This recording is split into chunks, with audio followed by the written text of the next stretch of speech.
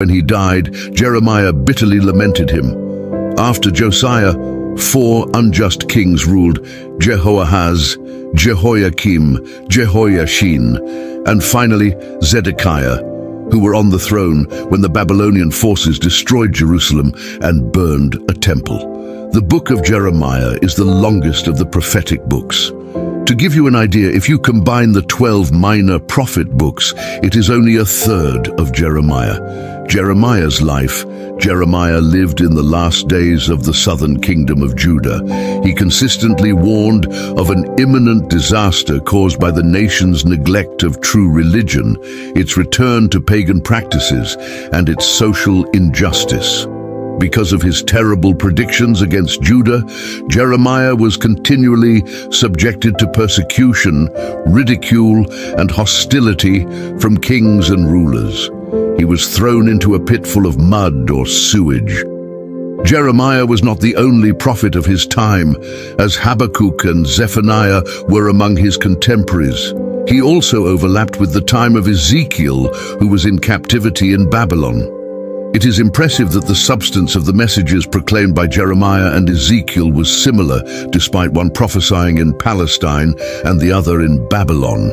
Historical background of Jeremiah: during Jeremiah's ministry in 612 BC, Syria was defeated by Babylon, which became the dominant military power. Nebuchadnezzar's army partially destroyed Jerusalem in 604 BC and took creative people to Babylon. In the first part of the 3 main removals, the second group of exiles was taken to Babylon in 597 BC, and the third and final removal occurred around 586 BC, when Jerusalem was burned and destroyed. During these invasions, Jeremiah was duly protected and received freedom and provisions from the invading army captain. Later, Jeremiah was taken against his will, along with his secretary Baruch and the daughters of King Zedekiah. They escaped and returned to the land of Judah. His final fate is not clearly recorded in the Bible. Jeremiah's message: Jeremiah was appointed as the prophet to the nations and to all the kingdoms of the world. He was specially sent to help Israel. Although much of his message was directed at the people of Judah, he was also instructed to prophesy to the nation of Israel.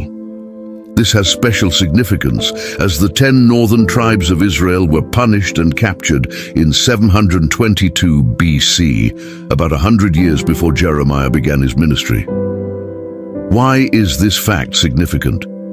It is illogical to imagine that his prophecies refer to ancient Israel before the captivity of Israel in 722 BC. This would be like predicting the First or Second World War long after they had passed. For example, passages in Jeremiah clearly refer to the period before Christ's return, at the end of this current era of human government. It is evident that there is a warning message for the modern descendants of the people of Israel through Jeremiah. God warns our modern nations that if they reject God and biblical teachings, it will lead to moral and spiritual degradation and require a terrible penalty. The lamenting prophet Jeremiah is often characterized as a gloomy discourager with a pessimistic prophetic message.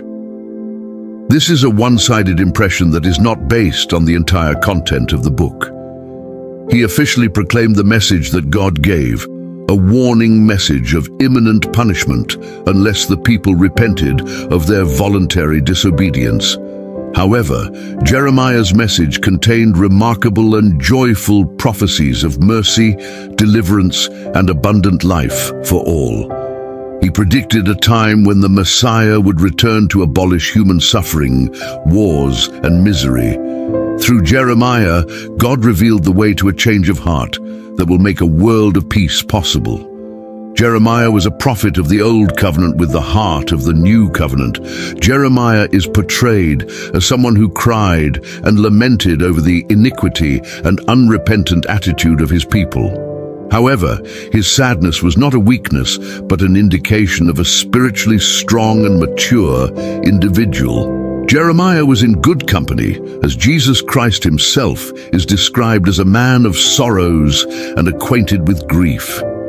Yes, Isaiah, as one of the greatest messianic prophets, was referring to him. And the potter and the clay in chapters 18 and 19, Jeremiah employs the analogy of the potter and the clay to illustrate a fundamental biblical principle. God is the potter, and we are the clay. The clay has no right to demand anything from the potter. If the potter wants to reshape the clay, it depends entirely on him. Similarly, we must be willing to let God mold us according to his will and purpose. We serve a loving and compassionate God, and whatever form he decides to mold us will only be for our benefit. God will bless those who respond positively. We can draw two lessons from the potter and clay passage. Look, Jeremiah's message brings us hope. We are vessels in the hands of the potter, and if God wants, he creates a new vessel. With this, we learn two lessons. The first, we need to know that we are fragile. Starting with our physical bodies, God created us from dust. However, our fragility is also in the moral field. We live in days of relativism, where everyone does what they want. This generates anguish because human beings need parameters. We are also spiritually fragile. We can say that we believe, but not as much as we should want. Many times, we falter. The second lesson we learn is that we need to trust in the Lord's faithfulness. When Jeremiah went down to the potter's house, he was handed over to his work on the wheels. Similarly, God entrusts himself to his work, which is to make and remake us. His specialty is making vessels of honor, and he does it according to his will and love. God has control of all things. We need to surrender to his action and not be so reluctant.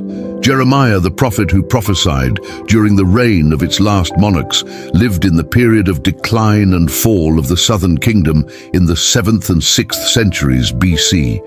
Jeremiah was the son of Wilks and was born around 650 BC in the city of Attuk, in the territory of Benjamin, near Jerusalem. The name Jeremiah can mean "the Lord identifies" or "the Lord exalts." In addition to being a prophet, he was also a priest. His childhood occurred in a tumultuous time in the history of Israel, with religious decline and paganism. Despite this, he grew up in a God-fearing home, in touch with the religious tradition of his people. Called by the Lord as a prophet in the 13th year of Josiah's reign, in 627 BC, Jeremiah initially felt inadequate for the responsibility, but God reassured him. He served his ministry for at least 40 years, prophesying during the reigns of 4 kings of Judah. Jeremiah's ministry began in a year marked by significant international changes, including the rise of the Babylonian Empire. After a period of silence of about 13 years, during which he moved to Jerusalem, he prophesied against leaders like Jehoiakim and Zedekiah, warning of the inevitability of Babylonian captivity.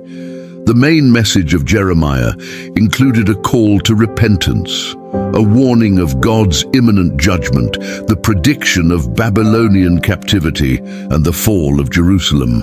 He also held the people accountable for their sins and announced the salvation of a remnant through exile, with the promise of a marvelous restoration and a new covenant. Despite persecutions, Jeremiah maintained a vigorous ministry known as the Weeping Prophet. After the fall of Jerusalem, he stayed in Babylon and later in Egypt, continuing to preach the word of God until his death.